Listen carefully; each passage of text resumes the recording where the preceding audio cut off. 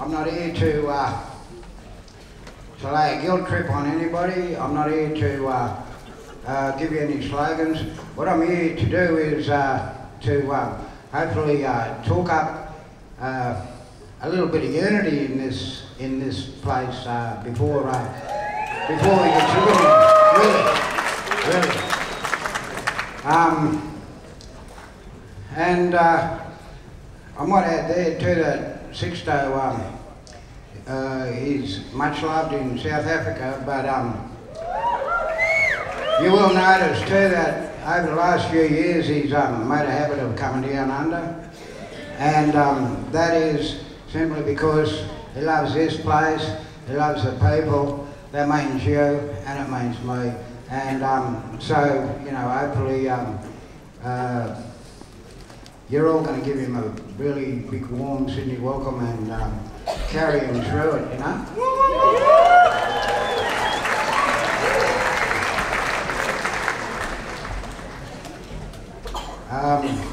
Although I don't consider myself to be in the same class as Sugar Man, I'm a little bit of a poet and philosopher myself, and yeah, I had some poetry for you tonight, and it'll only be brief. I wanted to share with you, as I said before, not to make anybody feel guilty. I don't want to preach to you either. I just want to share an idea with you, and the idea very simply is that it's not black, it's not white, we're all in it together. It's Australian. Yeah.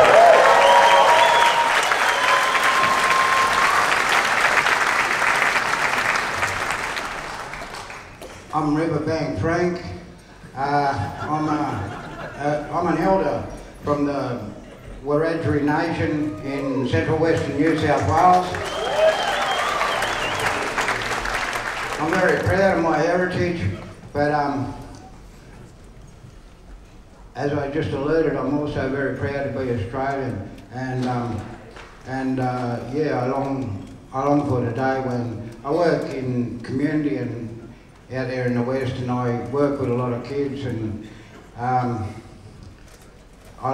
look forward to the day when a lot of those kids are Indigenous kids, and I look forward to the day when those kids, as well as knowing about their culture, their dreaming, their stories, and that, will be able to live in a place where they feel good about being able to say, yeah, I'm Wiradjuri, I'm Bunchlang, I'm this or I'm that, but mostly I'm Australian.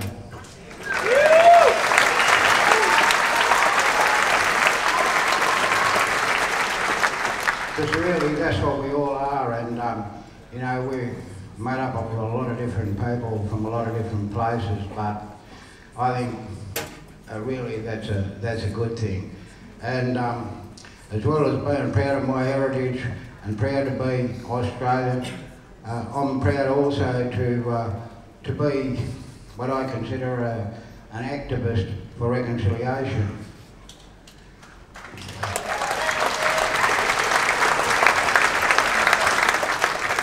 Reconciliation to me is not a guilt trip.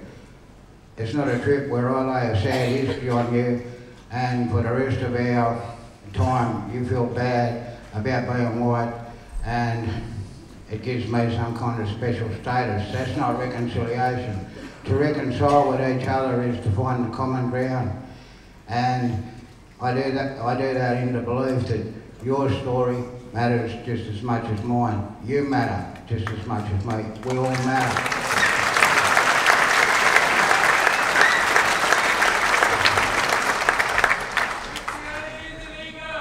This is Australia, and I don't say Black Lives Matter, I say all lives matter. What I'm trying to do, people, is build a bridge between your world and mine. And, you know, when there's a bridge, it makes the crossing over easier.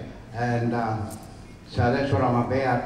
And yeah, I've taken a little bit of your time. I'm very, very grateful to Sugar Man for allowing me this time. I thank Sugar Man and his management.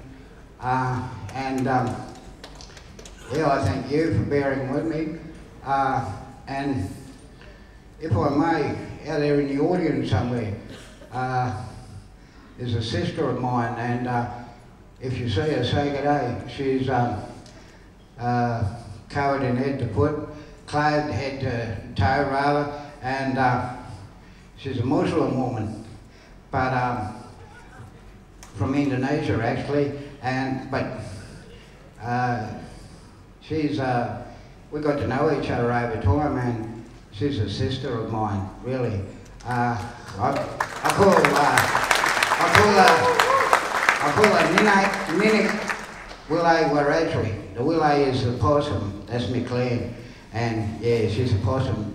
Ninik, if you're out there, sister, this is how we do it in Australia, and I love you.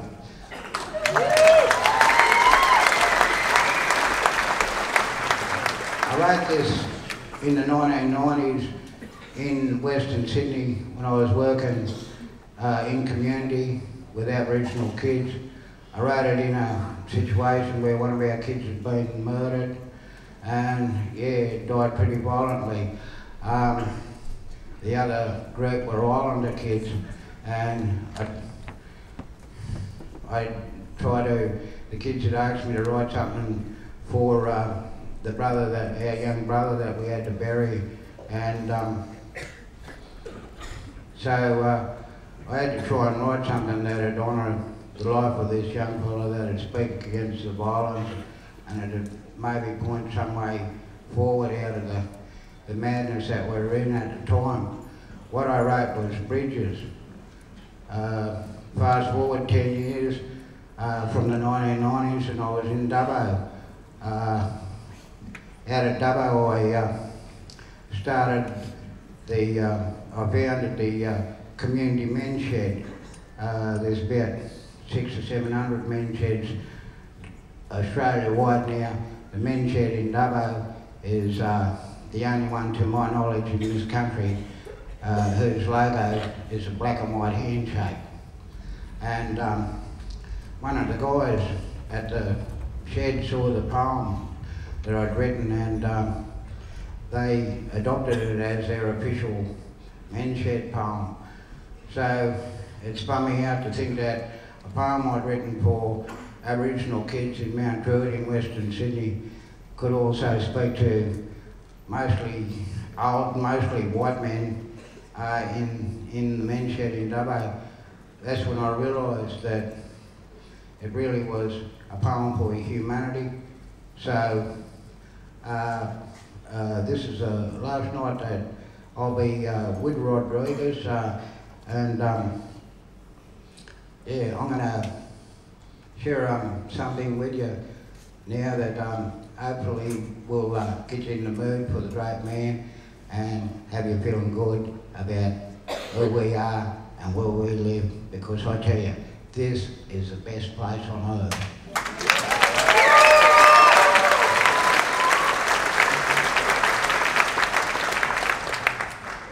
Preachers, now listen up, you fellas. Listen up and settle down, because there has to be some changes right here in this town. There's too much aggression. It desecrates the land. Let's build a bridge instead. Let's try to understand. We're all Indigenous from somewhere on this earth. We're all connected to this tiny bit of dirt. Culture can live side by side. It only takes respect. Let's build that bridge together. It's not completed yet. Away with prejudice and gang violence. This is not the USA. There's culture in this country, and an easier, better way. We can make it happen, providing there's respect. Let's build that bridge together. It's not completed yet. Love ya. Thank you.